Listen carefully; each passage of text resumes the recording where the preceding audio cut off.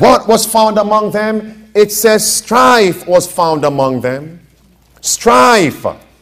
And this is the opposite of gentleness. Look with me. Luke 22. Are we there, my friends? So it's time for us to examine ourselves. How have we been living for the past few days? The past few months? And yet we profess that we are marching to Zion. We profess that we're going home when Christ returns. It's time for self-examination. It's time for God to show us we are not ready. For God to show us we are playing games with our spirituality. Luke 22. Are we there, my friends? In Luke 22, God's word says this. In verse number 24, let's read this together. What it says. And there was also a strife among them.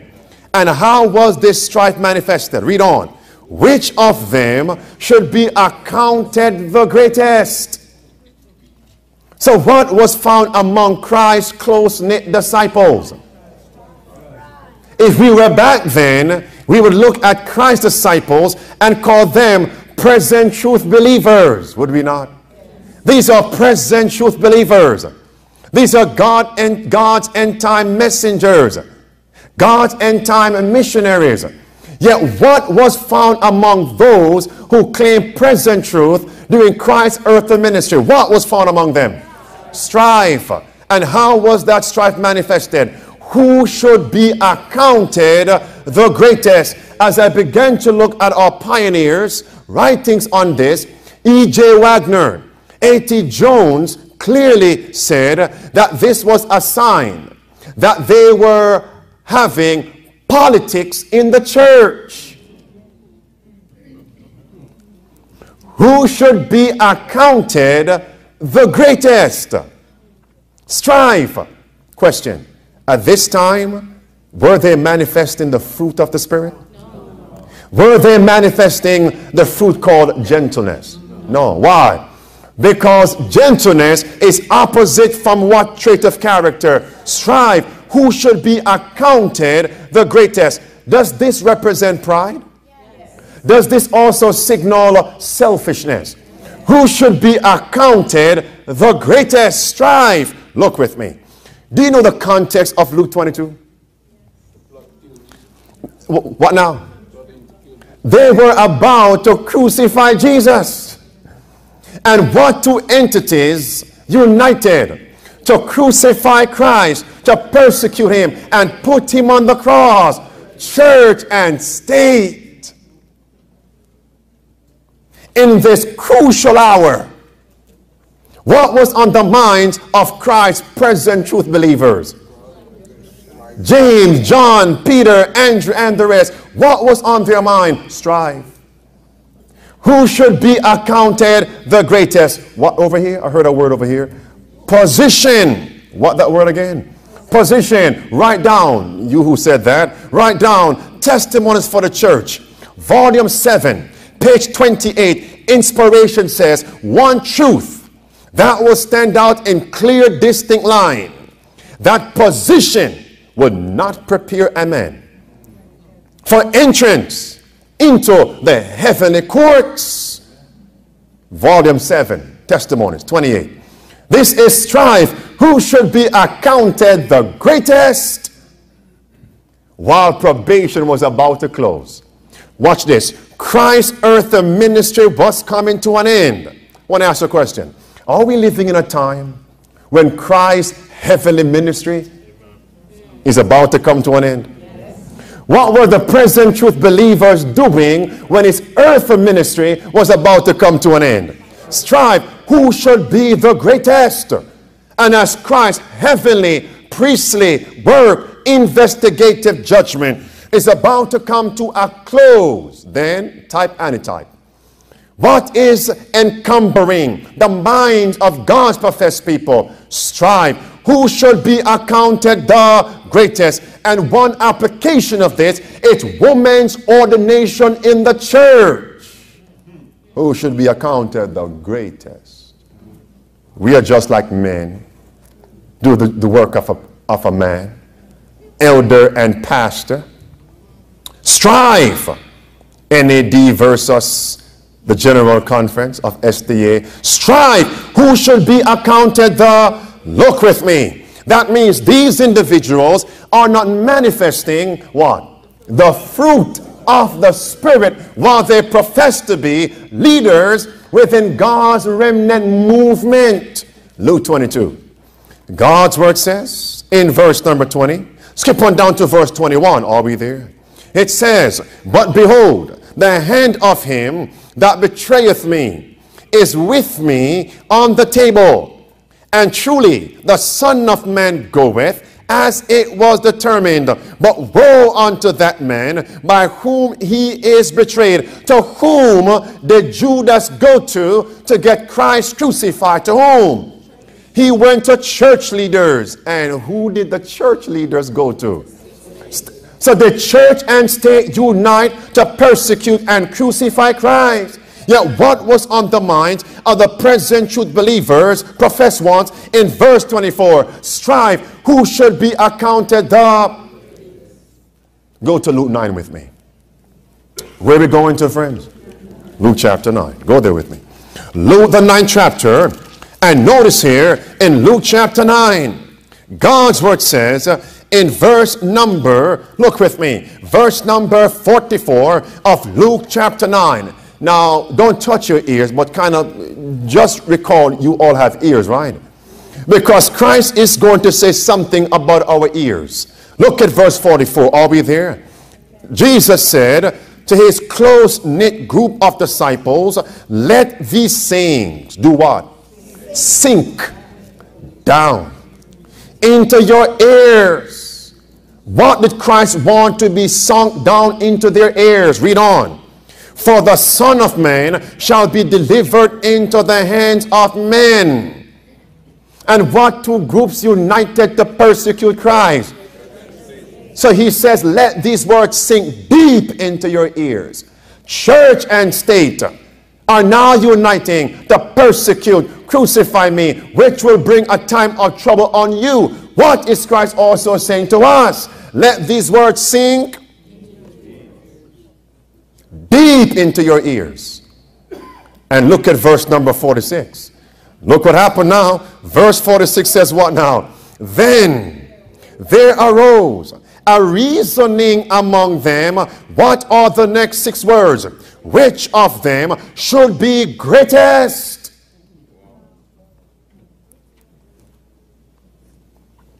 Are we now seeing signs that church and state are now uniting, which will bring about the enforcing of the Sunday law crisis and persecution for those who refuse to bow? Are we here? Then what are we to be bearing, manifesting? The fruit, oh, tell me. The fruit of the Spirit. And what is the 5th part of the fruit? Gentleness.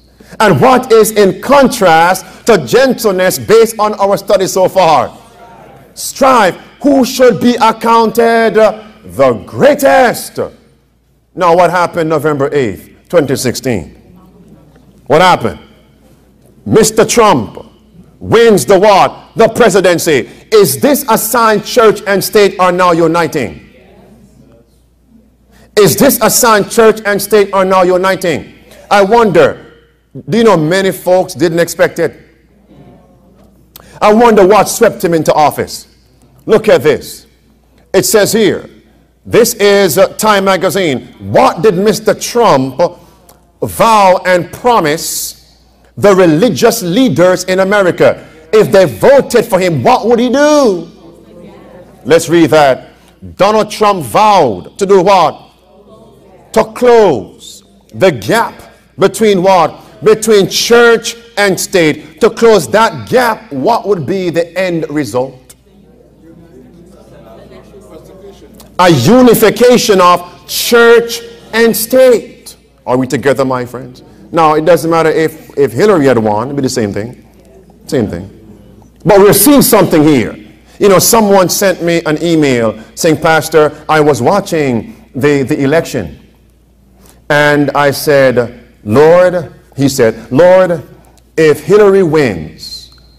No, he said, Lord, if you are saying that we have much more time to get ready, let Trump win. And if we are out of time, the end is here, let Hillary win. He said he went to bed and woke up and Trump won. He said, praise God. We have more time. Either one. I want to ask you a question. Do you know, before I finish that testimony there, let me come here, right here. Where in the Bible do we find God saying he's going to delay his coming? Do you know there's only one place after 1844? Only one time. Inspiration says the Lord wanted to come very shortly after 1844, specifically in the time period of 1888. Since that time, where do we find God telling us he's delaying? Delaying what? Every sin that we commit wounds him. What is he delaying? What is he delaying? God is not in delaying anything, friend. No, he wants to come. But we aren't ready. He's long suffering, but the clock is ticking. It's almost midnight. It's almost the end. The alarm is going to ring very shortly. There's no more time for delay. So where did this mindset come from? If Hillary wins, time is over. If Trump wins, then we have much more time. That is not biblical. Time is almost finished, my friends. What is he saying? He's going to bring about a union of church and state as Bible-believing Christians. What does this signal? Persecution for God's people, because this will bring about a passing of a Sunday law, forcing people to worship on Sunday so God can bless America in various aspects of life. Calamity, let's stop that. The financial issues, stop that. God must bless America. Time is almost finished. Look at this. He said this year, Mr. Trump, what did he promise? He promised evangelical pastors. What, my friends? We are going to get your voice back. Now, where in the Bible do we find those words? The church having a voice to influence somebody else. Go there with me. Chapter 13 of Revelation and verse number 15. Speaking about Protestant America. Verse number 15. He had power to give life unto the image of the beast. That the image of the beast should both what? Speak. And what? Cause. That as many as would not worship the image of the beast should be killed. Verse number 14 says, verse 14, and deceive them that dwell on the earth by the means of those miracles which he had power to do in the sight of the beast. Let's read now. Saying to them that dwell on the earth that they should make an image to the beast. The church will have a voice saying, make the image. And Mr. Trump is saying, yes, that's my objective. And friends, look at this. Look what Mr. Trump promised. Look at this. This is October 2016. Headline, read the letter Mr. Trump wrote to Catholic leaders. Skip on down. It says, in discussions, Mr. Trump said, in discussions with my Catholic advisory group. Let that sink in. Should I be elected president, I look forward to working with these two respected leaders of the Catholic Church in America.